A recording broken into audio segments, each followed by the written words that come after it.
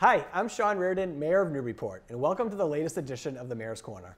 We're back in the office this week after our trash episode last week. Beautiful fall day here in Newburyport. We've got like 10 days of really great weather coming up, so we're looking forward to that.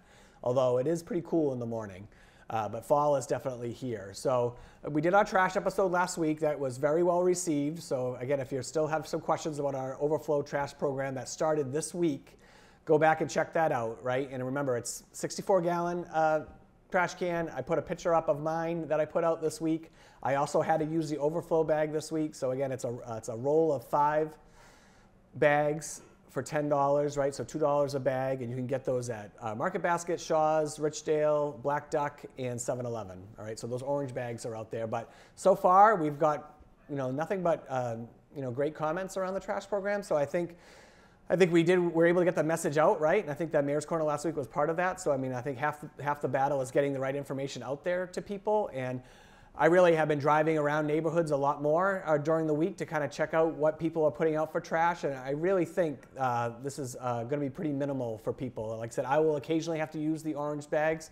And I think some people will be in that same boat with me. But for the most part, it looks like a lot of people are right there at that limit. So we should be good to go. But again, any questions, please reach out to my office or Molly Ettenborough in the Sustainability, Energy, and Recycling office. Okay, so that's the trash program, started this week. What else is going on? First, happy homecoming. This is a homecoming weekend for the Clippers, Newburyport High School. They play Pentucket on Friday night, 6:30. So both my girls at the high school got their dresses. They're ready to go, but I hope everyone has a great homecoming weekend. I'm looking forward to the game on Friday night. And also just something else that happened to me this week is just like a public service announcement is I had my first colonoscopy on Tuesday. So I was out of work Tuesday. I'm going to turn 50 in April. They've changed the year you should start getting checked for colon cancer. It used to be 45, then it was up to 50, then they dropped it back down to 45. So I was kind of caught in the middle there. So I'm actually just getting my first one. And of course, it wasn't great. I didn't think it was as bad as some people made it out to be, but I was glad I got it done. I had 4 polyps removed, so I'm gonna have to get another one in 3 years. But it's just great to get checked. I mean, colon cancer is no cancers are great to get, but I know colon cancer is can be particularly terrible, and there's no good way of checking for it except for colonoscopy. So I encourage everyone, if you've been putting it off, just do it. It's not that bad. Like I said, it's a tough day, and then you get through it. And like I said, I was able to go home, and after about 36 hours of not eating, got to eat that night. And again, I took that whole day Tuesday, and I was back in the office the next day. So again, I encourage everyone to go out there, call up your GI, and get that colonoscopy scheduled. All right, what else is going on? So we put in that crosswalk safety ordinance into City Council, so I'm really thrilled. They're going to take that up pretty quickly. So that has been moved to the Public Safety Committee. Ward 5 Councilor McCauley is the chair of that committee. And that's where I kind of drove around and I checked out all the important crossings on High Street, Merrimack Street, and Low Street. And then I had DPS go around and do the same thing. And so our DPS director, Wayne Amaral, identified, I think it's 18 different crosswalks that we're going to look to put some safety measures in to increase the visibility at those crosswalks. So I really thought this was something we could do pretty quickly to improve the safety for our pedestrians and cyclists here in the city. It's going to be safer for cars too, because it's going to increase their sight lines around important crossing areas. And what we're going to be doing is just taking some parking away at those selected crosswalks. And again, I think this is just the first step. We've been working with new Marshal Matt Simons too, who is on board with this. Again, this is hopefully going to be one in a lot of different measures of safety that we're going to take around the city to make it just safer for cars, safer for people, and safer for people on bikes. So I appreciate the City Council taking that up quickly, and I really appreciate the DPS turning that around so quickly so we could get that submitted into City Council. The Brown School RFP, that's still moving right along. I had my last meeting of my Brown School Advisory Group on Friday, which was a great group. There was 10 of us in total. And so from that, we had kind of follow-up interviews with 2 of the 3 applicants just to get some final answers on some questions. And then the process going forward from here. So now that we've had our last meeting, as of yesterday, I got my last kind of evaluation form from one of my advisory group members. I'm going to take all that information, and then I'm going to essentially pick which project or which developer I'd like to work with moving forward. We'll sign an agreement with them, and we'll submit that into the council, and the council will really own most of the public phase of this after that. Again, we were lucky to get 3 good proposals, and again, I have to balance that, what's best for the neighborhood, what's best for the city, and what developer will be the best to work with throughout this process. So the next thing that will happen from my office is that I will pick a project, and then I will have a communication go out that will be submitted to City Council, kind of like outlining the process moving forward from here. And then it'll be another kind of development agreement with the developer that was chosen, and see how we can move forward there, and really get a dynamic development that gives us much needed senior housing for that area, but it doesn't overwhelm the neighborhood as well. So that's what I'm trying to figure out, that balancing act there. And it was great to hear from so many residents throughout this process. So that will be coming to council very, very soon. The Kmart development agreement, I actually literally just today sent over our latest draft to Port Plaza and their attorney, Lisa Mead. So we're hoping to hear back from them soon, but we are really close. So I really think a development agreement is forthcoming. Hopefully by the end of this week would be great. And then that will put us in a position, again, to have a kind of a larger, dense development in that vacant Kmart building. And again, in an area of town that we can make a lot more pedestrian friendly, but also that can take a lot of the extra density that would go into that project. I really think that's the only area in the city that can do this.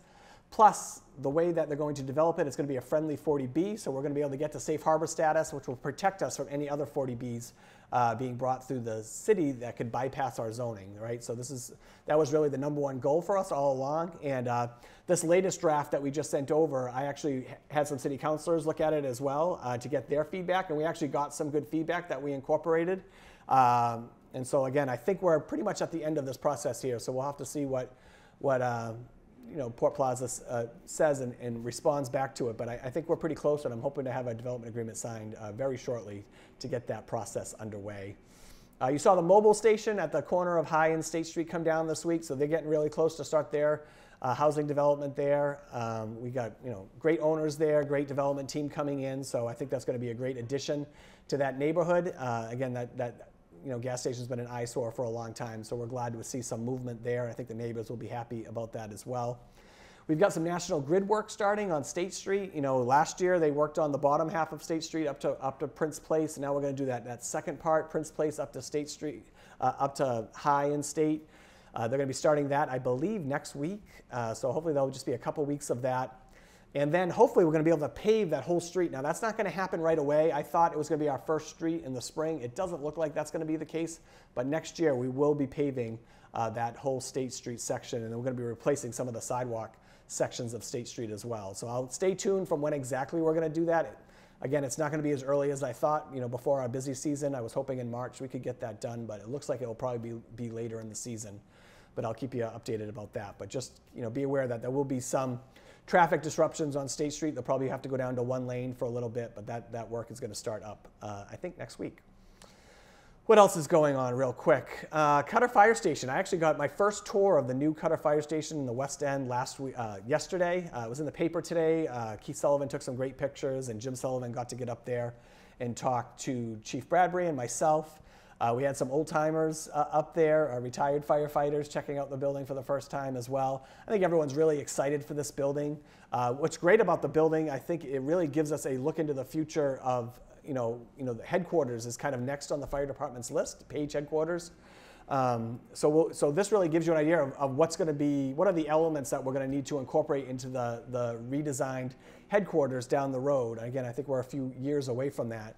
But we're seeing all the things that we didn't have. Ironically, we're going to have 3 showers in our new fire station in our headquarters that house a lot more people. We still only have 1. So that's just one of many things. But to get that tour and see all the great work that's gone into that project and the way it's come out, net zero building, which is really exciting too, first one for the city. So kudos to Chief Bradbury and Jordy Vining for project manager. But November 1st is the date that we've set for the grand opening of that building. So stay tuned. It's going to be a great ribbon cutting event. If you can come, we'd like to get as many community members there as we can. And we'll have some other open houses too, so the community can come check it out. But we're really excited for the fire department, and it turned out to be a really great project. And lastly, I'll just say, we had a big announcement this week. My Chief of Staff, Andrew Levine, is moving on. He has just become the town administrator in Hatfield, Massachusetts. That's out in Western Mass. It's kind of, you've got UMass and Amherst here, and you've got Northampton here, and Hatfield's kind of right next to it. So it's out there, small community, under 5,000 people. But it's just a really great opportunity for him to become a town administrator, work with a select board out there, and move his family out to a beautiful Western Mass. So I'm excited for him. Bittersweet. Andrew was one of my first hires. Just, again, super smart. That's what I wanted coming into this job. Brand new mayor, not really coming from inside of City Hall. I wanted someone with some experience, but just someone really smart to kind of get the things moving that we wanted to move, the initiatives that we wanted to do right away. Things like streets and sidewalks and reorganizing departments. Andrew was able to jump right in, and we were able to get some really big wins those first couple years.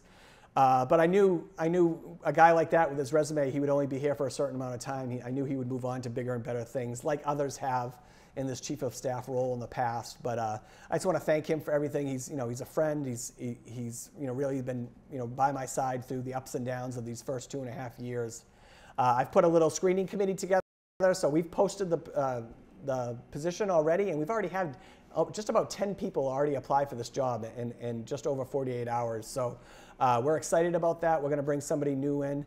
And again, I'm a much different mayor than I was, from January 2022, right? So it's really important for me to bring in that next person who can kind of complement not only myself, but the rest of the great staff here we have at City Hall. And I'm certainly going to prioritize, working with the council and working with department heads in my next hire. And yeah, we're excited. We're excited for Andrew. It's a great opportunity for him, but it's also exciting for us that we can bring in, a new set of eyes and a new voice to add, to all the experience that we have here at City Hall. And that's my Mayor's Corner this week. I hope everyone has a great weekend. Go out there and enjoy that beautiful fall weather. Next week is my Halloween episode, so get excited for that. And I'll see you all next time on the Mayor's Corner.